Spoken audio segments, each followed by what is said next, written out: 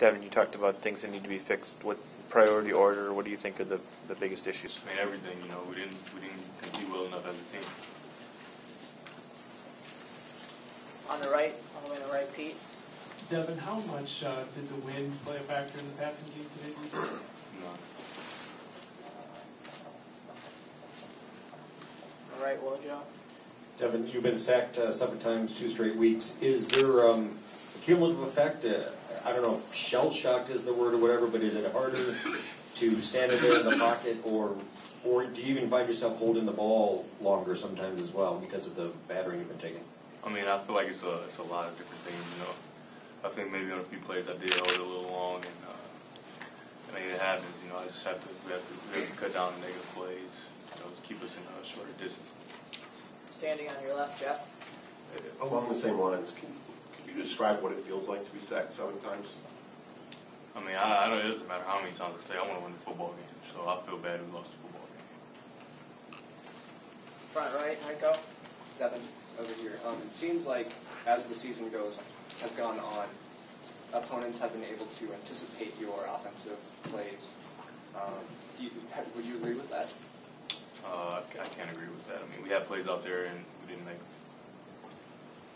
In the middle here. Devin, do you think with the lack of a rushing presence over the last couple of weeks, do you think you have the weight of the world on your shoulders now more than ever with what's been happening? I mean, I'm the quarterback, and I'm trusted to make plays, and I didn't make enough plays today to help my football team win. In the middle again, Andy. I'll bet against Indiana, it's at 150-some yards, and last 2 games, the running backs have not accounted for much at all. What do you think the biggest keys are, the biggest problems are there in the running game from the running backs? I mean, we're young up front, and sometimes we don't target, you know, the right people. You know, it's growing pains. You know, we got young guys, and they're fighting as hard as they can. So, I mean, I can't really ask for much else for them to give their all like I am and like the rest of my teammates are. Back right. Devin, earlier in the season it was interceptions. Now it seems to be, taking so many sacks, especially the last 2 weeks. Are those early season interceptions sort of in the back of your mind? That's why you're holding on the ball too long, lead to the higher sack total? No.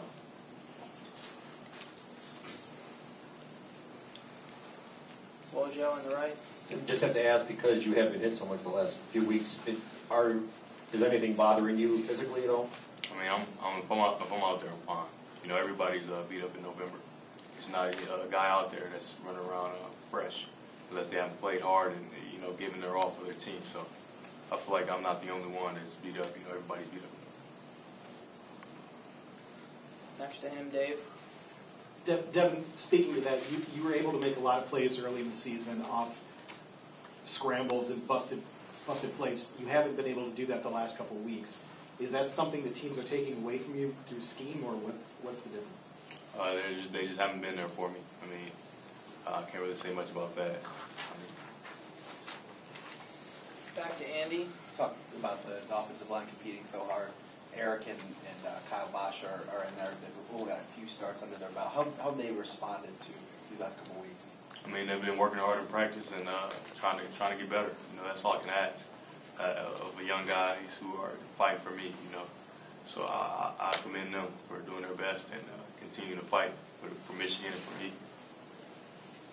Next to him, Wojo. Devin, when the running game isn't working at all, really, tailback running, off-tackle running, do you feel like you guys need to spread it out a little more, throw it a little bit more, quick passes, that type of thing? I mean, I'm not the offensive coordinator. I feel like Coach Borges has a good handle on what to do, and I'm going to run what he calls and do my best to make it work. Like I said, there was a lot of plays out there that we didn't make, so that's on us. Angelique. Doug, can you put your finger on one thing that this team is lacking right now? The team's toughness was famously questioned this week in a national column. It seems like you guys it's not for lack of trying, but what's missing? Well, I feel like we finished well, like I said before. But whoever questions our toughness, they can shove it. I look in those guys' eyes in the huddle, and they're tough guys, and they're going out and fighting for me. So I don't care what any of you or whoever says.